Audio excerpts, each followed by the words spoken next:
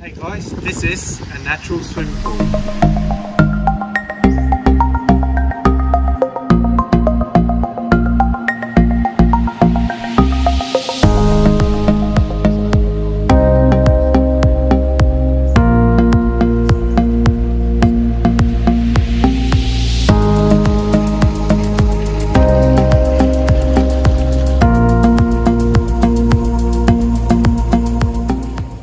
Natural pool is a pool that has no chlorine and salt, and it's got a swimming zone where you're swimming, and it's got a vegetation zone which cools the water.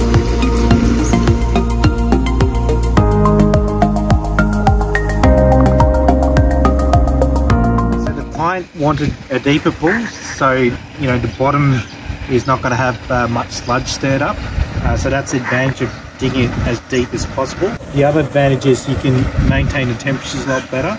So the deeper it is, the more homogeneous the temperature is going to be. So the deeper you go, the less the heat exchange capacity is going to be.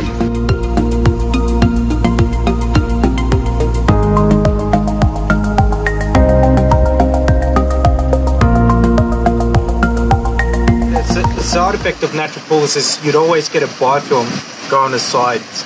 That's completely normal. But what clients have to understand is the water will be crystal clear, as you can see. That's great. But the pool tiles that were there originally, that's just been scrubbed now. That looks different to what it is now. So that's sort of slightly green, and that's considered normal. So that is a side effect, but that's something you've got to expect with natural pools, unless you want to convert it into a chlorine pool.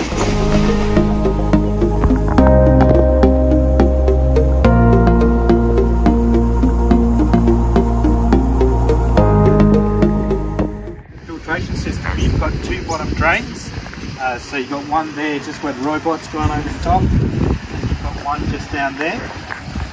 And what it does is it goes into a 4-chambered filtration system around where the decking is. So under this is the filtration system.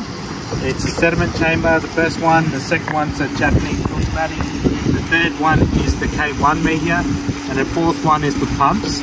And the pumps, there's 3 lines, right? So one pump, at the moment the pool pump's on, gets sucked out through the skimmer.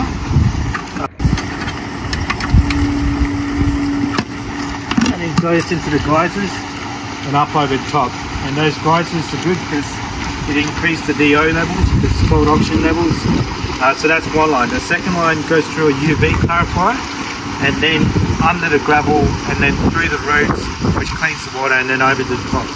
The third line is purely a circulation line, and what that does is it pumps out into 3 different outlets. So you've got one outlet here, you've got another outlet up here, another outlet next to the elephant ears. So that's how everything moves. There's not a stagnant zone in this water body.